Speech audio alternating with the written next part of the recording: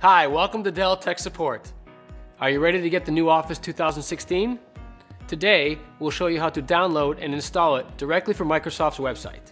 First, visit the link to choose which Office you want. You can check out all the versions and compare the differences before you buy. You can even try the home version for free for 30 days. After you make your choice, just follow the steps. For this demonstration, we will download the free trial.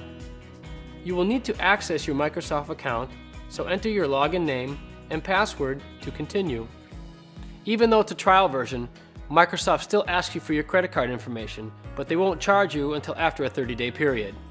Otherwise, you can unsubscribe before the 30 days without being charged. After registration is complete, start the Office download. Once downloaded, run the installer and wait for the installation to finish. This may take a few minutes. Office 2016 is now installed. Thanks for watching, and be sure to check out our other videos on this channel. See you next time.